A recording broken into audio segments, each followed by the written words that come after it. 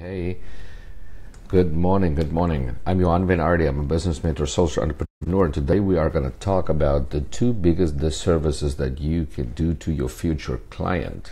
So what we do is we offer online branding, marketing coaching, help people get more leads online, recruit more leaders, and learning how to brand and build themselves and sell their own products.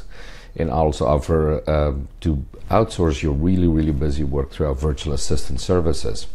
So as I am in the field of sales as well, I have noticed with a lot of people, two things that people typically do that is a huge disservice to their clients.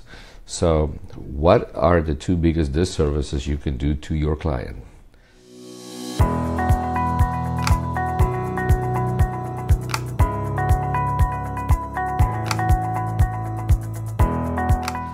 All right, so the first one is very simple. Well, here's the first thing, is if your product or your service or what you offer is right for your client and it can make their life better, enhance their life, it's a fit for them. Doesn't matter if they need it or not, but if they can definitely benefit from it and it makes their life better, then they need to obviously move ahead and do the transaction and purchase.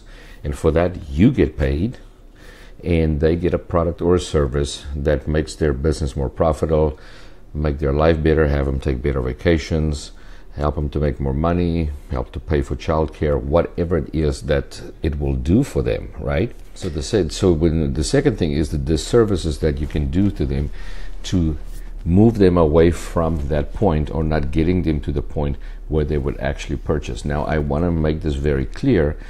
Do not sell to people or get people to purchase your product or service if it's not enhancing their life or making it better, or if you're going to take food off their table. Don't do that. But if it is the other case, then here's the two disservices. Number one, if you got to get them first to match your product or opportunity to their needs.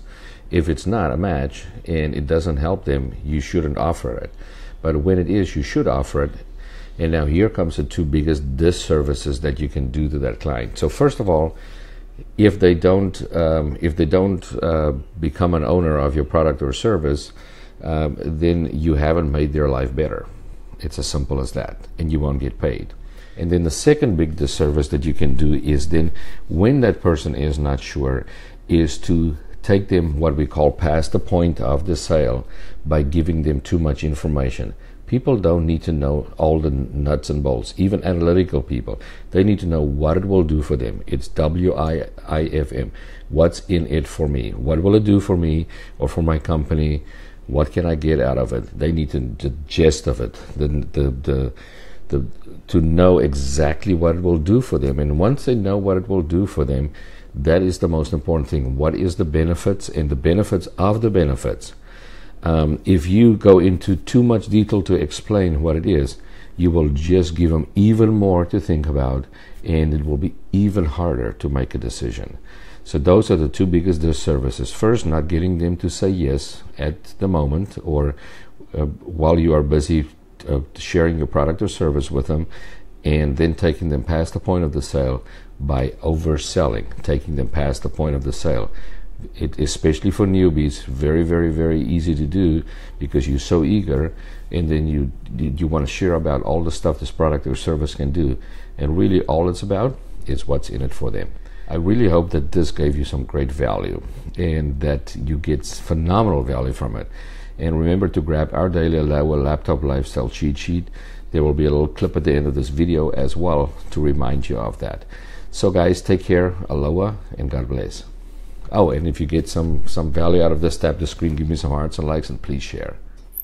You can find more great branding, marketing, and prospecting tips just like these over at johanvanarde.com. And remember to pick up a free copy of his daily 4-step Aloha Laptop Lifestyle Cheat Sheet. We'll see you over there.